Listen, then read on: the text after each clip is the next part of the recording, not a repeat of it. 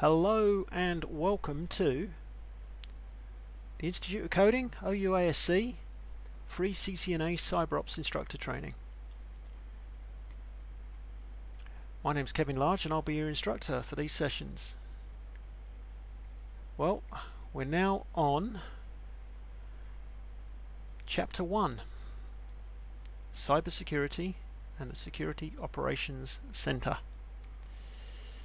It is now 8 o'clock and 10 seconds, 11 seconds on my super accurate atomic clock powered by a Raspberry Pi, and I think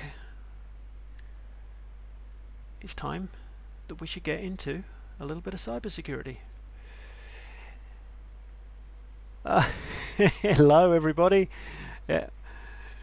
Coding Lion, my goodness me, you I think I owe you a medal for persistence. My goodness. Okay, yeah, it's good to see everybody again. I recognise quite a few names from previous sessions this evening. Session number 3. Hopefully I can keep it together on these, and it should be interesting. Okay, so we're looking at Chapter 1, Cybersecurity and the Security Operations Center, and this chapter is actually a very light, it's not exactly an introduction. We've had the introduction to the course, but this is kind of an introduction to the chapters, an overview. This is like a bit of an overview, let's say, so it doesn't go super deep technically on this one. So with any luck, you know, we won't have to do what I did in the IT Essentials session and go slightly over time. I'd like to be able to, fingers crossed, keep to time on this one. There's lots of likes going up when I said I'll try to keep to time on this one. So, all right. So let's get started. Right, first things first. As you have probably no doubt looked through the online material, and this chapter has actually got some really good links to some external videos, TED Talks and the like, where you've got some very experienced, I'm not sure whether I should say hackers, security individuals, talking through how various things are done, attacks and prevention. So it's definitely well worth looking at some of the videos that there are links to in this Chapter 1. Okay, looking at the very first war story here, we've got a situation where a young lady stopped by her favourite coffee shop to grab a drink. She's placed her order. She's pulled out her phone, opened up a wireless client and connected to what she assumed was the coffee shop's free wireless network. However, lurking mysteriously in the corner of the store, we have a hacker. You could always recognise a hacker because they wear a black hat and quite often sunglasses. No, they don't, unfortunately, if it was only that easy. But the hacker has opened up a rogue wireless hotspot, posing as the coffee shop's legitimate wireless hotspot. So a young lady logs into her bank account, not realizing that the hacker has hijacked her session and gained access to her bank account details. Yeah, this is how easily these things can be done. There's so much in the way of scripts and very powerful programs now which require very little actual technical understanding in order to use them, that things can literally be as dangerous as that sounds. Another situation is a very common one, and I've actually seen this personally myself 2 or 3 times now. I obviously won't say who were ransomed, but ransomware is very prevalent. So we've got an employee in the finance department of a major public held corporation. He receives an email from his chief executive officer, or at least he thinks it's from his chief executive officer. Possibly it is, but it's got an attached PDF, and this PDF sparks his interest. He doesn't remember his department creating that PDF, so with his curiosity piqued, he opens the attachment. Oh dear, oh dear. Be very, very careful opening attachments on emails. Make sure that your email program isn't set to automatically preview attachments or open attachments. When the PDF opens, ransomware is installed on the employee's computer, and it begins the process of gathering and encrypting corporate data. This is what ransomware does. It pulls the information together and then it encrypts it with a very high level of encryption. It normally uses something known as AES, or the Advanced Encryption Standard, with a nice big key, and basically once it's encrypted with that, with a nice big key, then it's gone. The only way you'll ever get that information back is if you pay them for it.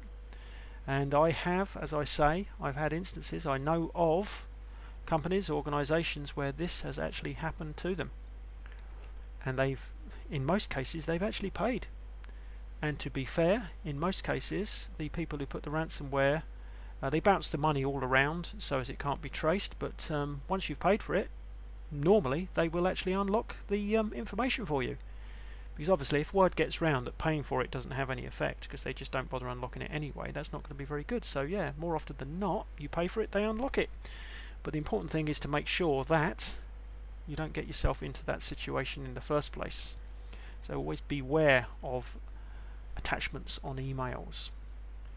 The next situation is a particularly interesting one. The next situation is targeted nations. As far as malware is concerned, malicious software, there kind of was the world as it existed before Stuxnet and the world as it existed after Stuxnet. Stuxnet is a phenomenally powerful piece of software, and what it did was it basically infiltrated the nuclear facilities in Iran. These were facilities that were used for refining uranium, and in order to make the uranium usable in power stations or even in atomic weapons, uranium has to be very pure of a certain isotope in order to be used. And the way they do this is they refine it using big centrifuges, and these centrifuges have to spin at a very, very precise rate. What happened basically was Stuxnet was designed to infiltrate the Windows operating systems, but it effectively lay dormant on the Windows operating systems, because the Windows operating systems were not the target of the Stuxnet worm. They were just a means of getting to the target. The target was what's known as Step 7 software. Step 7 software was developed by the German company Siemens for their programmable logic controllers. These were the devices that controlled the speed and monitored the output and the rotation rates and various other parameters related to these centrifuges. And Stuxnet sat on the Windows computers until ultimately, possibly via the means of USB sticks or connecting through network cable. These systems were not connected to the internet, of course. They didn't need to be connected to the internet, and probably they thought it was safer by not connecting them to the internet. However, the Stuxnet worm, whether it was by USB sticks or some other means, was transferred to Windows computers inside the organization, and when those computers connected to the Step 7 software, this was the prime target for the worm, and basically what it did was it sped up the centrifuges and slowed them down and sped them up again and slowed them down, which had the result of not only making the uranium that was being processed completely useless, because they have to spin at such a stable speed, but also by rapidly speeding them up and slowing them down, it actually caused physical damage to the centrifuges. I think there was well over 1,000 centrifuges which were damaged by this Stuxnet worm. In fact, the Stuxnet worm was so sophisticated that it used not one, not two, not even three, but 4 zero-day attacks to make absolutely certain that it hit its target and could do the damage that it required to do. Zero-day attack is effectively a piece of malicious code which has never been used before, and therefore the first instance that it's used is the first time that the cyber defense organizations like Symantec or Kaspersky, is the first time they ever see that code. So they literally have no defense against it. A zero-day attack will always succeed on its very first initial initiation. However, obviously the code, once it's been seen and analysed and taken to pieces, and they've built defences against it, at that point then it can be stopped. But there wasn't one, there was 4 zero-day attacks built into the Stuxnet worm. That was just how important it was to make sure that this worm did what it was designed to do. The level of sophistication in this case was absolutely incredible, and in fact it was so sophisticated and so expensive to produce that it's believed that only a nation state or a group of nation states working together could have probably created such a powerful worm. Okay, I'm going to break out for a little while just so as we don't hit the PowerPoint presentations continuously. You'll remember that on this particular course we make considerable use of virtual machines. Now we have a sandboxed environment which consists of 4 virtual machines. We've got a firewall router, the security onion. We've got a metasploitable vulnerable server. We've got a Kali Linux machine for attacking from. And we've also got a CyberOps workstation. And there is a lab, and the lab is very close to the start of the chapter. And in that lab, it explains to you precisely how you go about setting up VirtualBox. Now, what I'm going to do is I'm just going to switch across to that lab. Bear with me just one second while I move the web page around. Let's see if we can do this. What I'm hoping to do is I'm hoping to bring up that lab. Let's see, that's better. Okay, so part way in, we've got a lab where we're installing the CyberOps workstation. So if I click on that link, it will bring up the instructions to go about installing, first of all, Oracle VirtualBox, and then downloading the virtual machine image. The virtual machine image is about 3 gig in size. I've already downloaded the virtual machine image and I've already installed VirtualBox. So we can go about installing that onto VirtualBox. I'm just looking very quickly to see if it says the username and password. There we go, there's a username and password. So let's have a little look at doing this. Let's do it for real, as though that's precisely what we're about to do. There we go, there's Oracle VirtualBox. This was installed on my system that I'm using to record the videos. That is, let me see if I can show you. Might be easier to do that from the top. Applications, system. I'm running a Linux machine. Obviously VirtualBox will work perfectly well on a Windows machine or a Macintosh. I'm going to go to Add Remove Software. This is a Manjaro Linux machine. Like I say, if you've not used it before, I definitely recommend it. It's very fast, very stable. It tends to detect all your hardware very well. Gone are the days in Linux where you had to be some kind of Jedi Knight in order to use it. I mean, if you want to do really powerful things with it, you do need to still have some Jedi Knight-like genes in your DNA, but it's a lot easier to use than it once was. So what I'm going to do is I'm just going to do a search for Oracle VirtualBox, and you can see I've got a remove button here which indicates that it's already installed. However, on this system it's simply a case of going to the Add Remove Software and tapping in what you wish to add, and clicking on the install button, tapping in your password, and away you go. In a Windows machine, of course, it would just be a matter of going to the Oracle VirtualBox download site on the internet and downloading it and doing your usual next, finish. Actually, while we're here, I just want to check a couple of other bits of software which we'll have a little look at later on. Wireshark.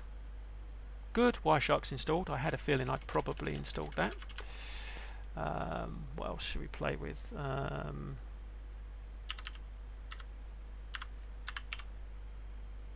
VSFTPD, very secure file transfer protocol daemon. That's a FTP server. That is not installed. Hey, so I can show you how you install something now. That's good. So we'll do an install, and I'm hoping apply. It will ask for my password.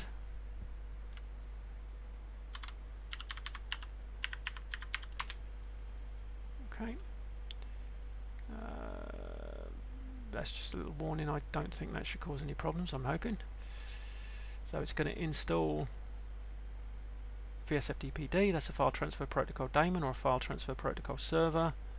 I'm hoping that neither of the other two will break anything. That is one thing with Linux, you do tend to be your own technical support, so if something breaks, then you're the person who ends up fixing it. Okay, you can see that we're downloading some packages now. It looks like Thunderbird had to be updated, my email client, so unfortunately it's doing that as well, so that'll take just a little bit longer, but hopefully not too long. It's already downloaded the file transfer protocol FTP server. Okay, all done. Transactions successfully finished. So that's how difficult it is to install software on Manjaro Linux. Not difficult at all. Okay.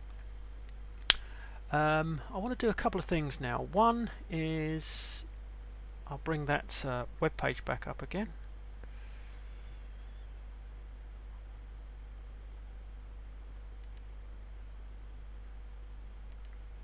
Okay, and what we'll do is we'll go and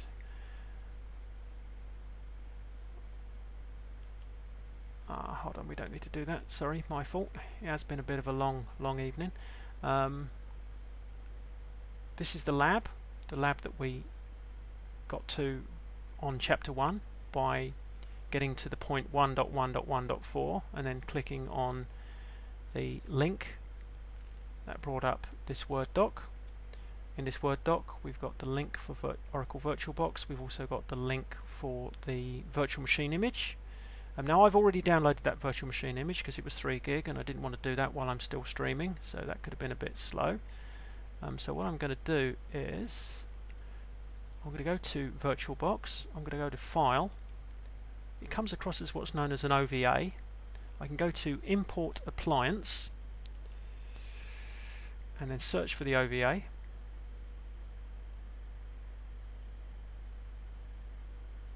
That's a bit worrying. It says VirtualBox supports in OVF format. Hopefully it will support OVA as well. Otherwise we could have a little bit of a problem there. I'll go to Downloads, CCNA CyberOps. There's the OVA. Next. Yeah, that's all looking good. Okay, so it's the CyberOps workstation. It's based on Arch Linux, 64-bit version of the Arch Linux distribution. In this virtual machine we have one CPU, we have 1024 megabytes, or in other words 1 gigabyte of RAM. That's all good to go. Excellent.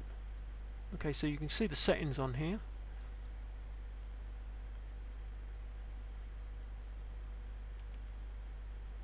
I'm going to generate new MAC addresses for all interfaces. It's probably the safest thing to do. So our hardware addresses on all our network adapters will be new hardware addresses. And then we'll just hit import. And what should happen, it shouldn't take very long either. This system has 2 big SSD drives in it and it's a fairly fast system. So it should not take too long to install. And that will give us our CyberOps virtual machine.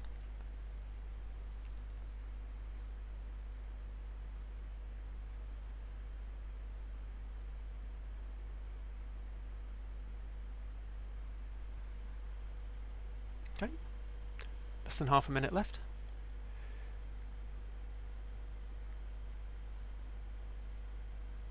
And then we should have our CyberOps virtual machine.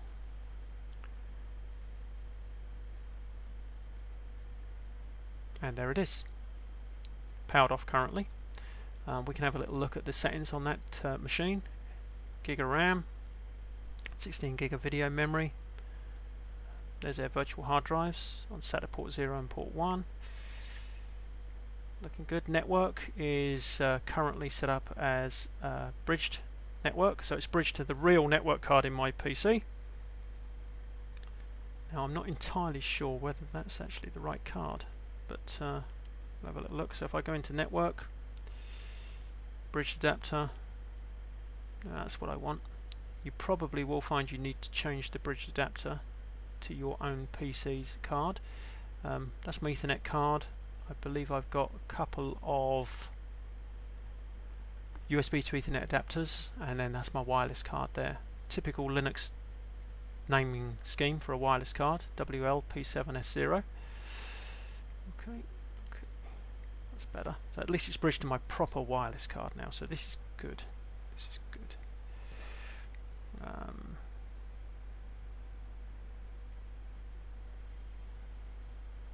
In fact, hold on a second. What I'm going to do, I'm just going to go into my terminal window. I'm not entirely sure whether it's the wireless card that I'm getting to the internet on. I better just check that. So this is the terminal window on my actual Linux laptop, the one I'm streaming the videos from. I'm going to type IPA, which is short for IP address, and then we'll have a little look. And yeah, the wireless card doesn't have anything on it, and it's down. It's a good job I checked. I'm actually plugged into the internet via my wired connection, EN01. Good. Okay. So if I want to get out to the internet with this virtual machine, I will have to bridge it to EN01, which I think was the one it selected initially. There we go. Right, and then I can start that virtual machine up. In fact, we'll do that. Let's see what happens. It's always a frightening thing when you're doing a live streaming session and you turn around and say, let's see what happens. Here we go, something's going on.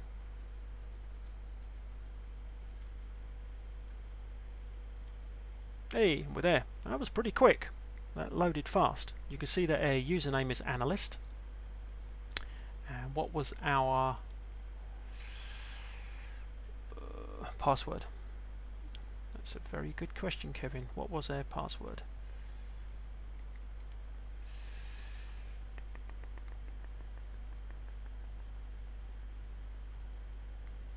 Ah, password CyberOps. Nice and easy. Okay.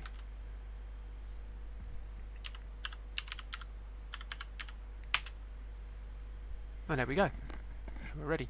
So there you go. You've now got a virtual machine ready to go on your system.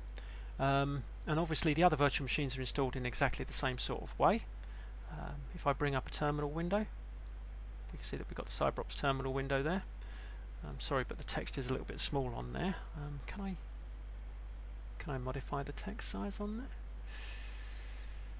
Zoom in, give me. Oh, kind of. There we go. So on here, we can have a look at the IP addresses. We can see how much memory we've got installed. Yeah, we're using a 174 meg of memory. I mean, there's various things that we can do, but it's just basically a bog standard Linux system. Look at the file system. So the hard drive, the main hard drive is 9.8 gig, so that would have been a 10 gig. Only 53% is in use. Oh yeah, it's a functional machine ready to go. CyberOps, and then we've got some of our specialist programs on here: Idle, Skype, Wireshark. Superb.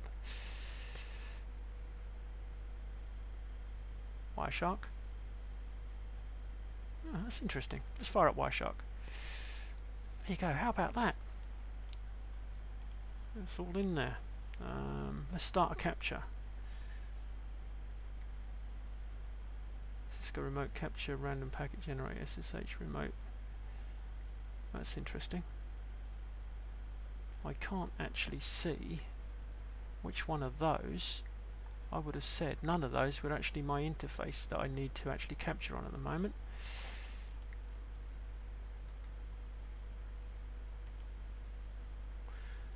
There's a root password on this thing. It's been a little while since I played with it. There is a root password. I wonder what it is.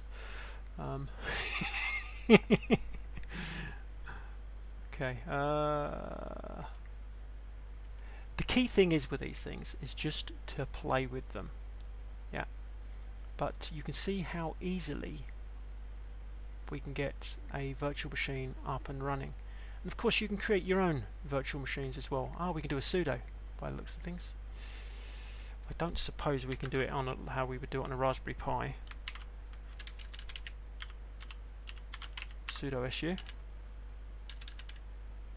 Hold on, my fault. So CyberOps. There you go. We're now the root user. Bit of very elementary hacking there. Okay, so we're now the root user. I can type, who am I? It tells me I'm the root user. I wonder if I run Wireshark as this user. Will it? I'm going to type Wireshark. It's GTK version, so this is the GNOME toolkit. So this gives us a graphical interface, the proper style of graphical interface. I'm going to put the ampersand on the end to run Wireshark in the background. Don't worry about that error. You always get that with Wireshark when you run it as root. Run as root could be dangerous. I really don't care. Hey, now we can see the proper interfaces on this system. Okay, so run as root, and we can now see the proper interfaces. So that looks to me like the interface that is actually got a network connection on it.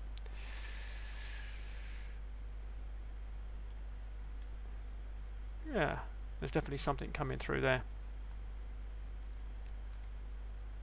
If we bring up an application, have we got a Firefox? There we go. Bring up Firefox, and we'll just do a search for something. BBC News. There we go. So that's going to go out to some browser, probably Google. Yes, Google. BBC News website. And not sure what Boris is up to there. He's probably winding somebody up. And there we go. Lots and lots of packets. Over 10,000 packets captured already. Okay, we can stop air capture.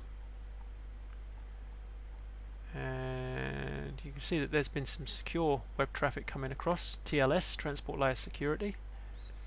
Secure Sockets Layer. DNS requests, queries, various things that were on that website, probably inside frames. So what is Wireshark? Wireshark is a packet capture tool. It allows us to capture packets and analyze them to look inside. And this is free software. Absolutely free software. Anyway, I won't get you too tied up with the virtual machines, but hopefully anybody who's never used Oracle VirtualBox before, you'll see it's a pretty straightforward piece of software to use. I don't want to shut the whole machine down. There we go. If you're running it on Windows, it's just a matter of going to Oracle's website, downloading the executable, and then really basically doing a next finish. And you'll have Oracle VirtualBox running.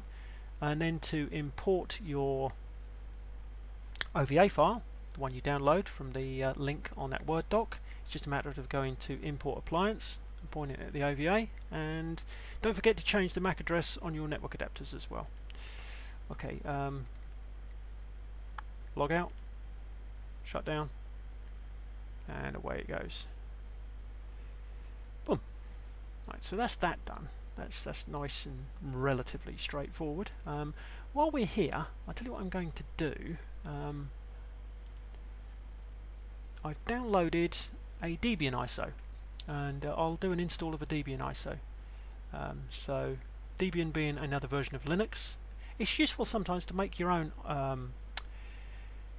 virtual machines in addition to the ones that are already on the course. In its own right, it's a useful thing to be able to do. So what I'm going to do is I'm just going to call this virtual machine Debian, which means it will probably guess it's Linux. It does. It's Debian 64-bit Linux. So the operating system is Linux. It's 64-bit Debian is the version.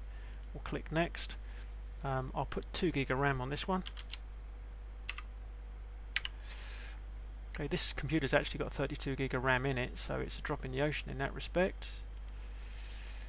We'll add a virtual hard drive. So this is how you go about creating your own virtual machine. I'll leave it at the default VirtualBox disk image.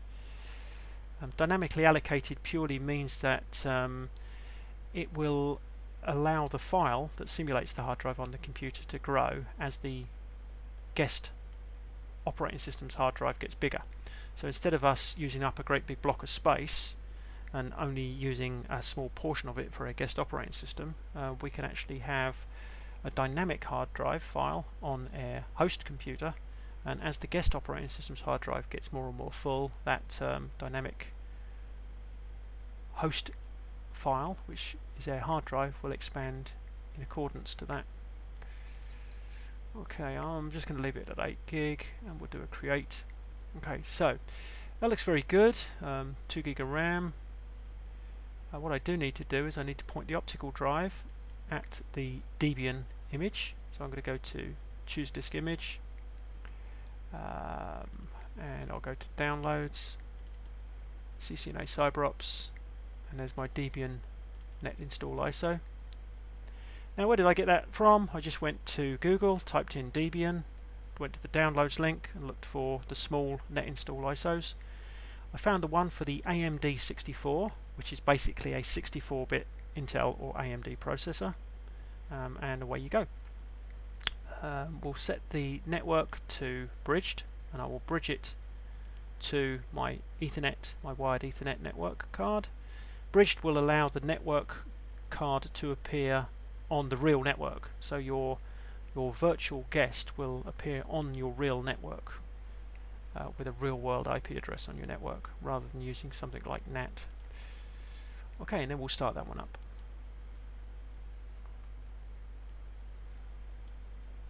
We'll do a standard install instead of a graphical one.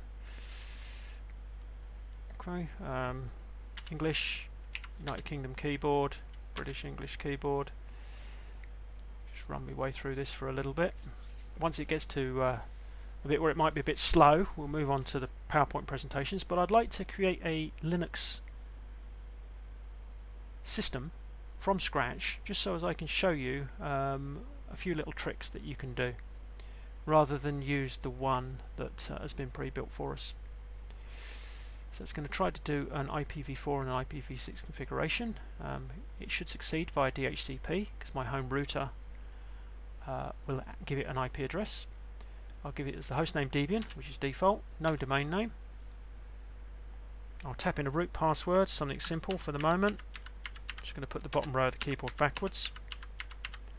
Not a recommended password, but it just keeps it simple on a virtual machine. I'll tap in my username, my full username. From that it will guess a username, which in Linux usernames should be lowercase with no spaces, so Kevin will do. I'll tap in a password for the normal user, which I'll make QWERTY.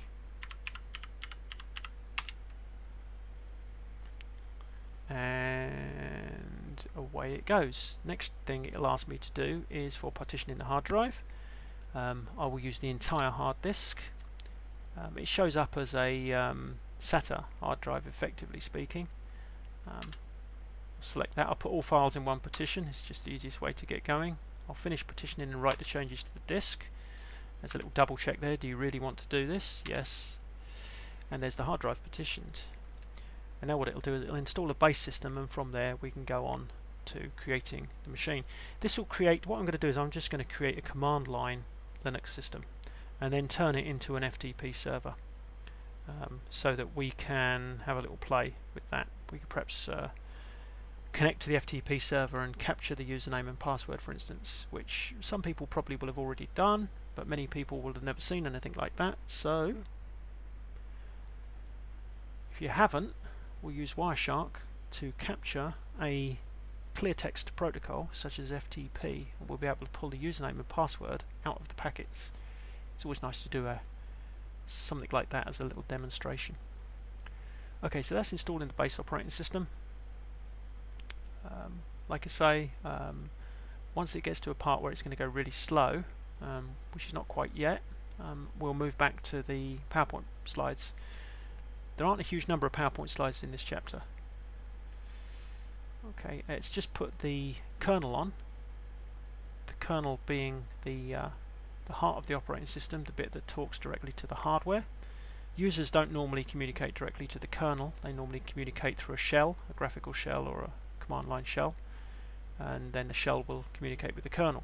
It's best for normal users not to talk to the kernel because they can break things very easily. Hackers often talk directly to the kernel though. Do I wish to scan another CD or DVD? No. I'll select the country for my archive mirror, in other words where I'll get my software from, which will be the nearest country to me, so I'm in the UK, so I'll do that.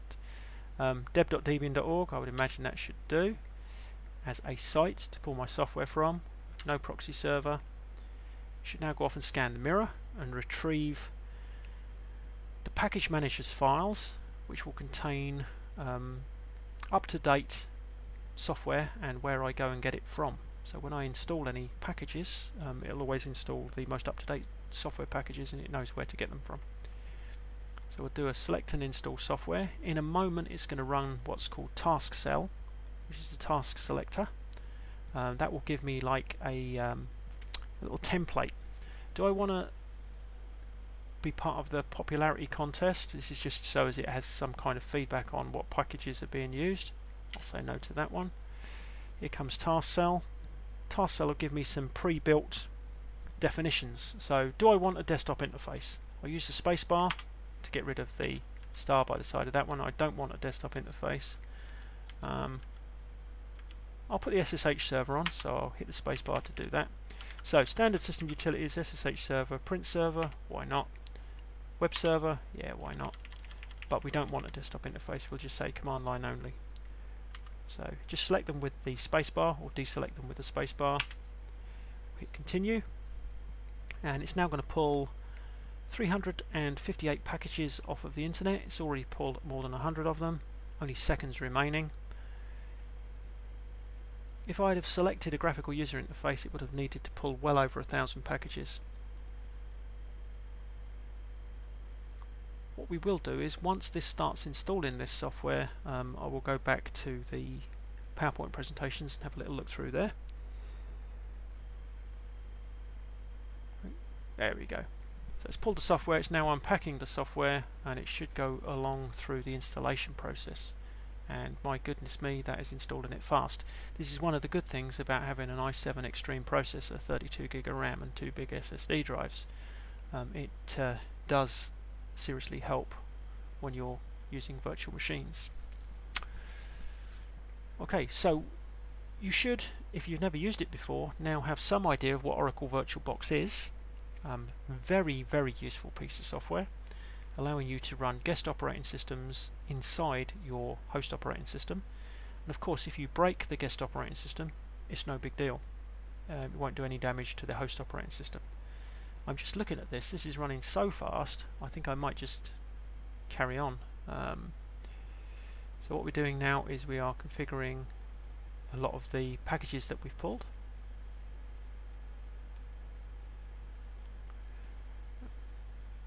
Now let's go back to the PowerPoint presentations and have a quick look, see where we've got them there. Okay, so we've installed the CyberOps virtual machine. We've installed Oracle VirtualBox, we've imported the CyberOps virtual machine. That was pretty straightforward to do. Let's have a little look at the threat actors. What are termed actors? We have good actors and we have bad actors. One of the threat actors that we have is the amateurs, often known as script kiddies. Now a script kiddie will have little or virtually no skill whatsoever, but they will use very powerful existing tools and instructions that are found on the internet to launch attacks. There is some phenomenally powerful computer software out there, and there are step-by-step instructions on the internet on how to use these things. And unfortunately, what the script kiddies will often do is, sometimes out of interest or just curiosity, they will launch an attack, not realizing just how much damage they can do on the other end. We have hacktivists. Now, hacktivist is someone who's going to protest against an organization or governments. A fairly obvious hacktivist would be the anonymous, for instance. The anonymous, by its very definition, very few people know anybody who's actually in the anonymous, and they will often target governments, government departments. For instance, they targeted the CIA a few years back. This illustrates one of the things with the internet. The internet is an environment which crosses national boundaries. You can have action at a distance. You could be located anywhere in the world, and you could effectively attack any organization from your location anonymously. And it also has a great asymmetry as well, the internet. back in the past, if you wanted to take down the FBI or the CIA, you would have had to have been an extremely powerful entity yourself. However, now you don't need to do that. You can actually do damage that vastly outweighs your actual physical footprint on the internet. You could be a single individual, somebody just tapping away in your bedroom, and you could potentially cause major havoc to a government organisation, tens of millions of pounds of damage, totally and utterly outweighing your physical presence. And you can do this anonymously. Very scary stuff.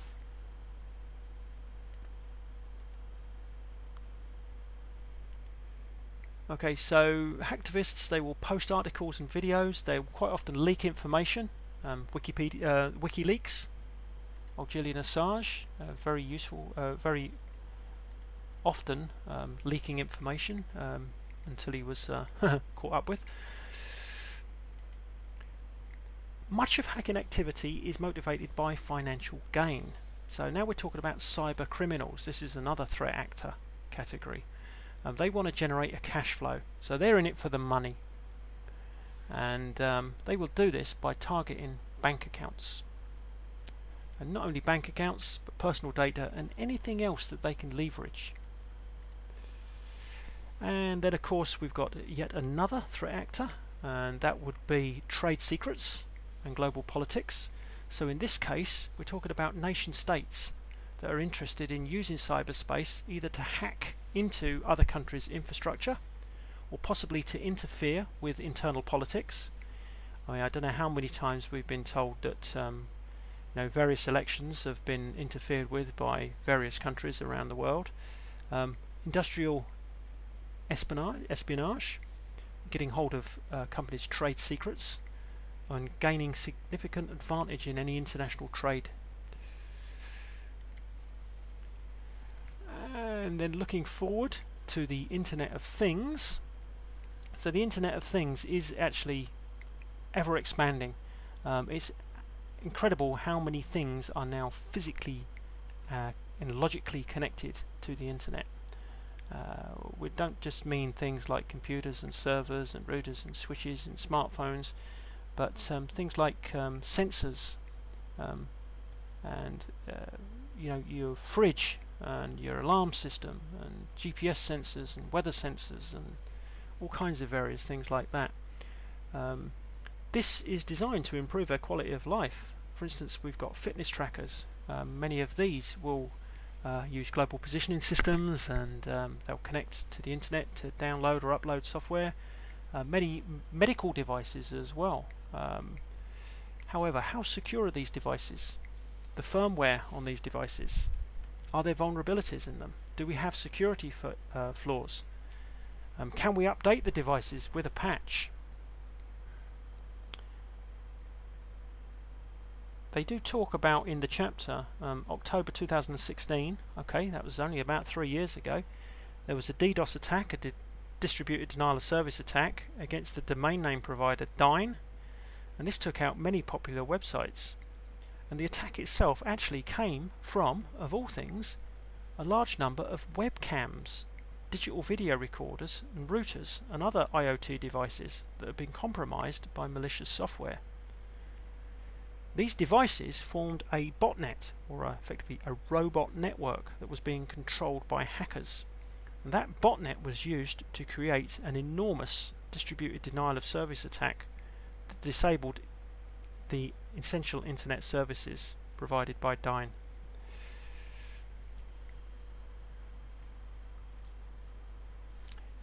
So not only do we need to make sure we protect things that we think are obvious, but we also need to think about the Internet of Things. Impact of threats. We've got personal identifiable information. So this is any information that can be used positively to identify an individual. So these are things like your name, your social security number, credit card details, etc., government issued identification. This information is bought and sold on the darknet. and it's used for creating fake accounts such as fake credit cards or short-term loans. Much of this money actually is diverted to terrorist organisations. We have a subset of PII, which is PHI, or Protected Health Information, and this is where we are looking at the creation and the maintenance of electronic medical records. Okay, so one of the worst attacks I think I can remember, it only happened 2 or 3 years ago. We had a situation where there was a cyber attack on the National Health Service in the UK, and this caused immense problems. Now obviously their National Health Service is there to protect the citizens of this country in their hour of need.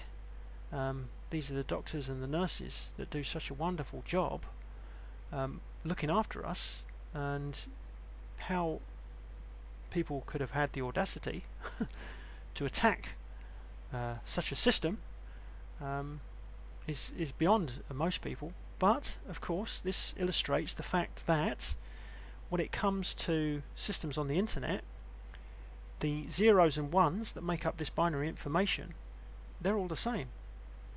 You can't tell the difference between zeros and ones that represent critical healthcare information from zeros and ones that represent somebody listening to an internet radio station or something else. They are precisely the same, and the vulnerabilities that exist on the internet, and these stem from its early inception, because the internet is an open network and it was designed for super efficient flow and communication of data. It wasn't designed from the ground up with security in mind. It was designed with efficiency in mind, and that has caused major problems.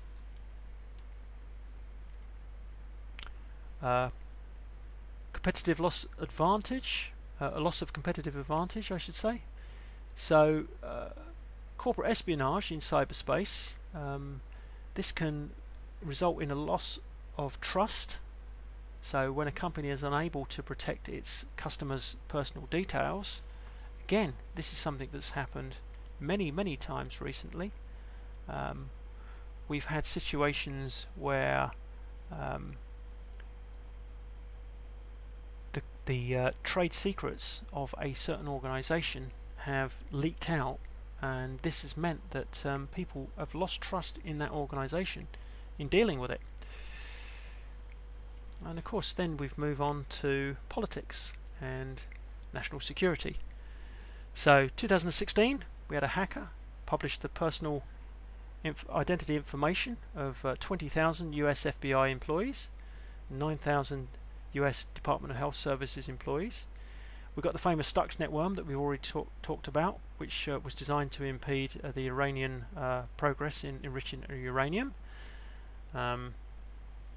Cyber warfare is a very serious possibility. In fact, it's not a serious possibility. Cyber warfare happens. There's no question whatsoever about it. There are apparently entire divisions of more than one country around the world where cyber warfare is what they do. That's what the division is in charge of doing. And it can disrupt a nation's economy and the safety of its citizens. Right, before we look at the elements of a security operations center, let's just pop back to the Linux system, because that will now be installed, almost installed. It's actually stopped at this point for some time while I've been talking. What we now need to do is we need to do the final part of the installation very quick. We're going to install what's known as the Grand Unified Bootloader, or GRUB. The bootloader basically tells the system where to go off and find the operating system. So the GRUB bootloader will be installed onto the master boot record of the hard disk, and it's basically a pointer to where you go to load the operating system. Oops. Excuse me. Wasn't in the window there. Okay, so we'll stick it on dev SDA. So that's device, S for SATA, D for disk, A for the first drive. So dev SDA, the first hard drive on the system, the GRUB bootloader. And that's pretty much it. We'll be able to reboot the system. Installation is complete. We can reboot the system and we have a working Linux operating system. We'll change that into a FTP server very shortly.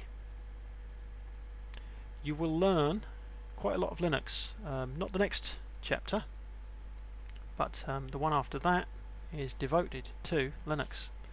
So we can see we've got a system up now, Debian login. I will log in as the user Kevin, the password of QWERTY, and we're in the system. We'll type SU, switch user, and the bottom row of the keyboard backwards from M to Z, root user password, and I've now switched to the root user. My prompt has changed to a hash. I'll type who am I, and you can see I'm now the root user.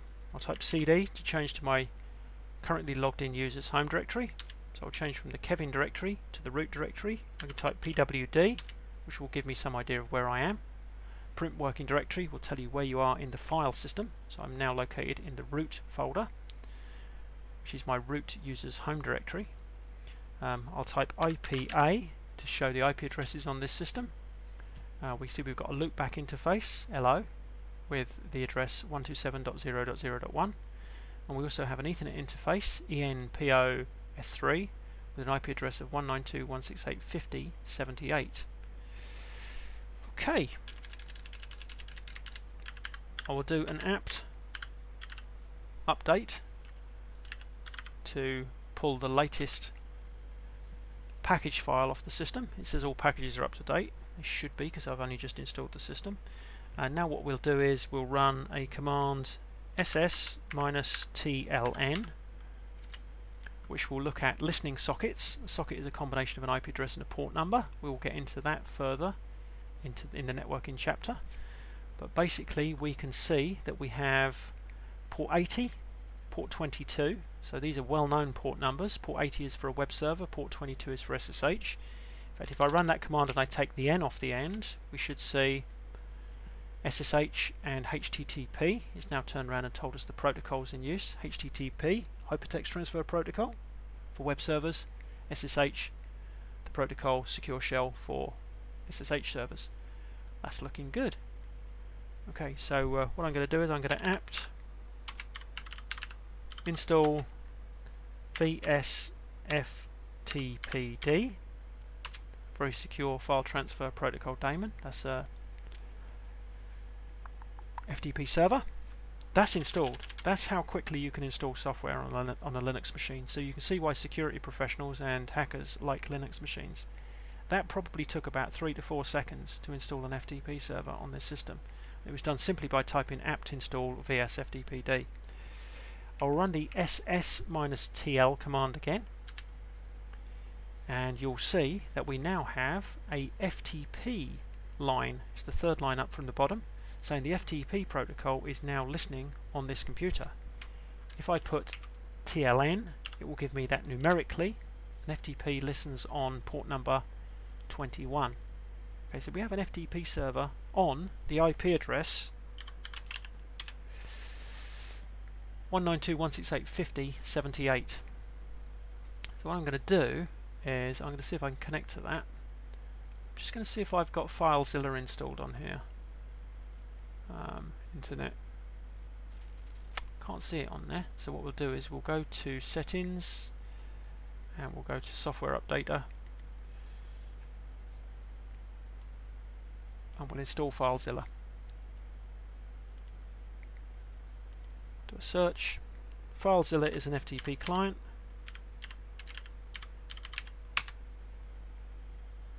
Helps when you can spell it properly. FileZilla. There we go.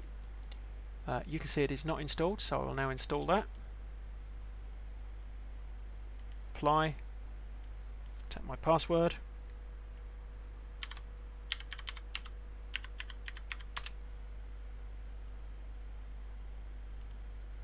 Okay, it will install FileZilla. Apply, and away we go. Wow, it's installed already. As quick as that. Okay. Notice no serial numbers or anything like that. This is open source software. Right. Now what I'm going to do now is, let's see if we got FileZilla installed now.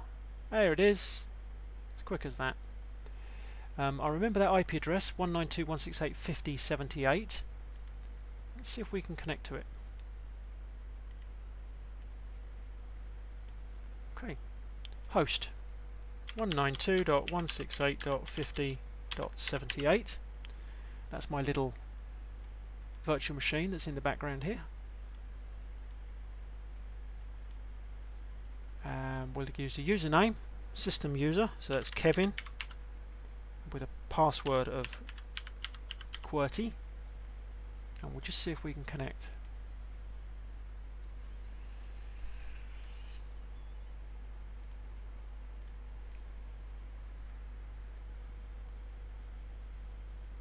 The server does not support FTP over TLS. If you continue, your password and file will be sent in clear text over the internet. It's just giving me a warning that the password is going to be sent in clear text over the internet, but I'm going to say that's okay because it's a demonstration. I want to show you this. Okay, so we have connected from a client running on my laptop, the one I'm streaming the videos from, to a virtual machine running also on the laptop, but this is a separate computer running in Oracle VirtualBox. In fact, if I run that command sstln again, actually I want not listening sockets but established sockets, so TEN, we can see that we've actually got a connection established between 192.168.50.78 and 192.168.50.240. However, that is on the wrong port number. That, believe it or not, is my printer. It's the second line down is the one we want. 192.168.50.78 on port 21, that's FTP, to 192.168.50.73. So we do have a connection established. Now what I'm going to do is, let's see if I can prove that there's a connection established here. I'm going to go into the Kevin folder here, and it's empty at the moment. I'll go into my virtual machine, and I'll cd into home Kevin, and I'll just make a directory called test1, and then what we'll do is we'll see if we can see that.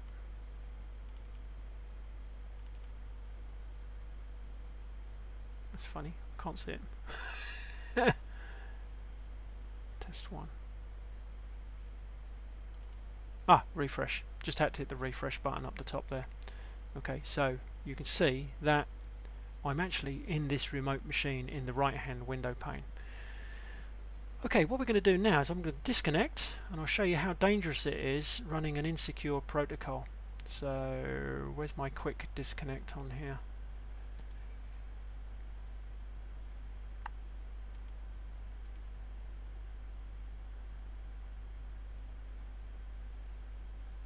Server disconnect. There we go.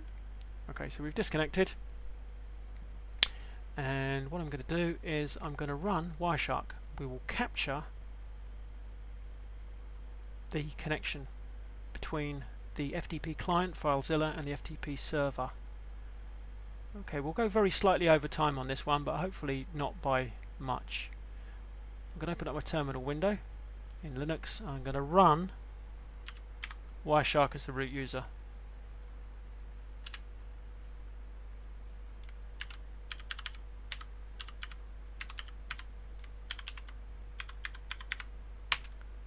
I've become the root user now, and I will run Wireshark with an ampersand on the end so as it detaches from this session, from this terminal window. Okay. That basically simply means that I can still use the terminal window. Wireshark's running in the background in the terminal window. And it's going to be EN01 I'm going to want to listen to. So okay, there's probably quite a lot of stuff shooting up there. So what we'll do is we'll do a stop of that, and we'll run it again just as we're about to connect. That's going to be the way to do it, so as we don't have huge numbers of packets in the background there. I hope you can still see that okay.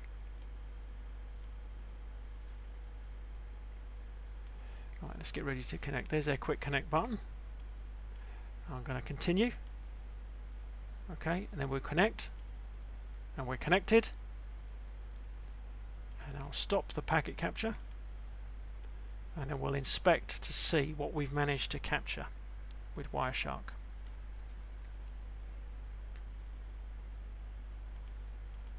Right, let's have a little look.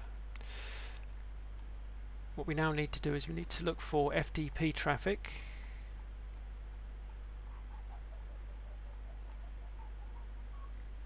So we can do a filter. Let's see if we can filter for FTP.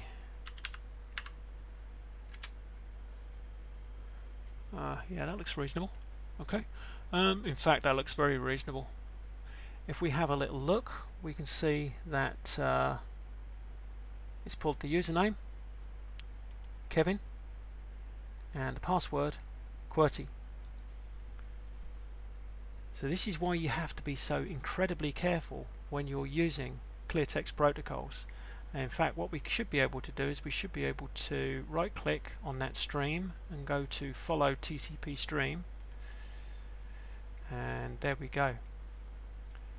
Authentication request, please log in with username and password. There's my username, Kevin. There's my password, QWERTY. Okay, so that was just a very quick demonstration of how insecure standard FTP is. Don't use FTP, use something like SFTP. That was done using a completely free piece of software, Wireshark.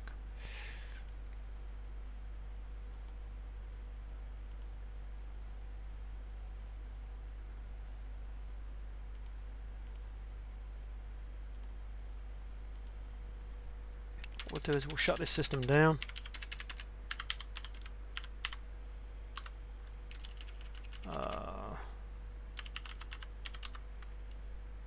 Now, yeah.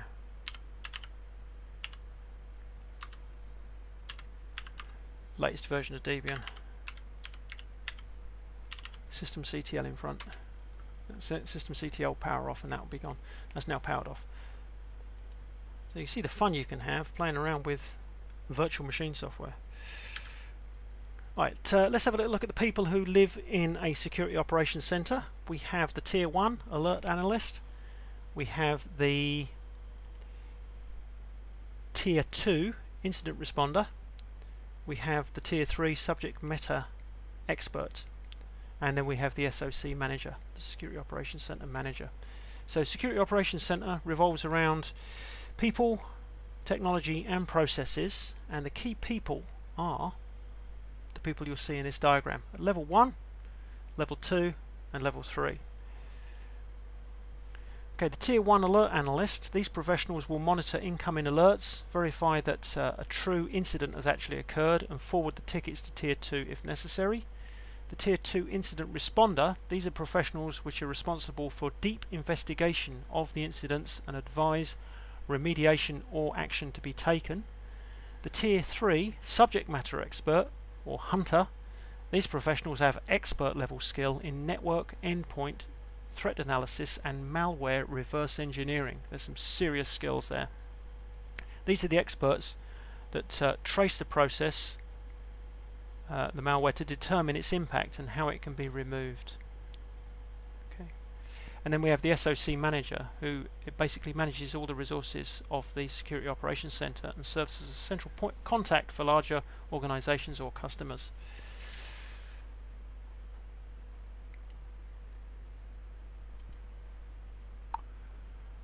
Okay, so Tier 1 begins monitoring the alert. Tier 1 analyst will verify if the alert represents a true security incident, and then the incident can be forwarded on to investigators or resolved as a false alarm. Deep investigation and advises remediation action at Tier 2, and if it's progressed up to Tier 3, this is where we're using in-depth knowledge, threat hunting and preventative measures. Okay, so the technologies in the Security Operations Center. Now, the Security Operations Center should run what's known as the Security Information and Event Management System, and its job is to collect and filter data, to detect and classify threats, to analyze and investigate threats, to implement preventative measures, and to address any future threats.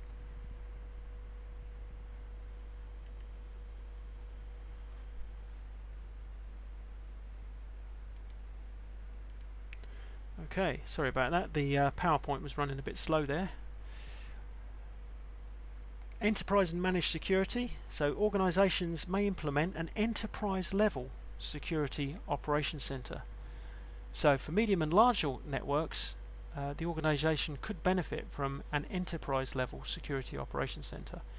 Now this could be a completely in-house solution. However, in many larger organizations they will outsource at least part of the security operations center to a security solutions provider. Now of course Cisco has their own set of experts who are there to ensure timely and accurate incident resolution. So we're talking about things like Cisco SmartNet Total Care Service, Cisco Product Security Incident Response Team, the Cisco Computer Security Incident Response Team, CCERT, Cisco Managed Services, the Cisco Tactical Operations or TACOps, and Cisco Safety and Physical Security Program. Right, security versus availability. We've got to balance things now. You could have the most secure network in the world, virtually impossible to break into. However, it could be so secure that your users cannot physically do the jobs that they're trying to do.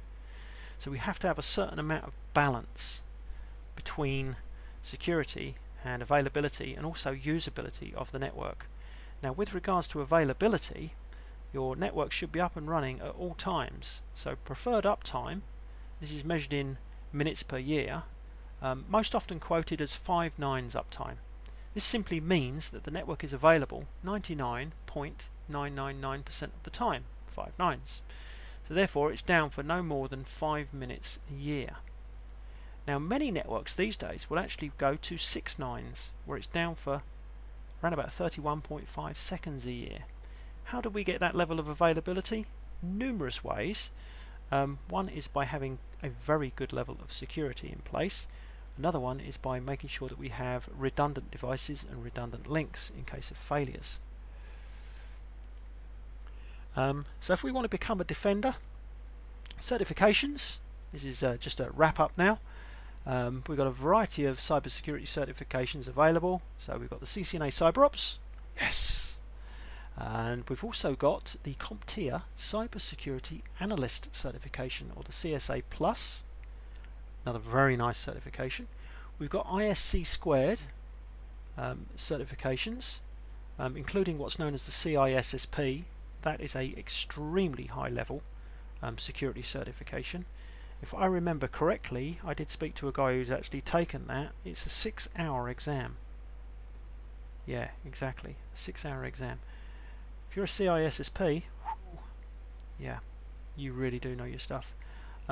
Global Information Assured Certification, GIAC, also provides some high-level security certifications. It's always good to have a certification behind you. Further education, you could consider pursuing a technical degree or bachelor's degree in computer science.